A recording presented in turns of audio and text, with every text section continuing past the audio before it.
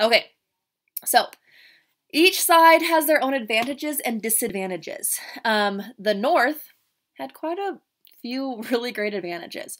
Reason number one, they have Abraham Lincoln, who is an incredible leader. He's great at pulling in people from all different sides of this political spectrum and getting their opinions and getting them to work together.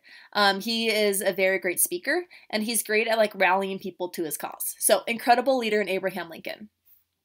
The North also has a stronger military because they are the United States of America, so they have the United States Army. So they've been trained, they know what's how to fight, they have a navy, they have tons of supplies. Okay? Obviously the people in the army who are from the southern states aren't going to join and fight for them, but they still have the backing of the United States Army and those that part of the military. The North has more money. Because if you remember, once again, going way back, the North has all the factories and has all the industry, and they have railroads, they have factories. They can produce things like that. They can just get it out real fast, okay? So they have all these great things going for them, and they have a lot more money. Now, some disadvantages of the North, though. They aren't necessarily fighting for a cause.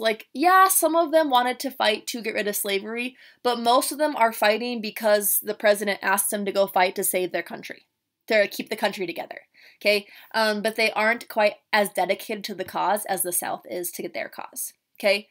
So the next thing, while I said that they had the military backing them, the military officers, the leaders in the North, weren't as aggressive and they were not as experienced as the military leaders, the captains and colonels and those things of the South. The South had a little bit more, their leaders had a little bit more experience, but yeah, so the North wasn't as aggressive, which kind of hurt them for a little while. Also, most of the fighting of this war took place in the South, so that means the people in the North were not as used to that area. They don't know the territory as well. It's a little bit hard for them. Okay.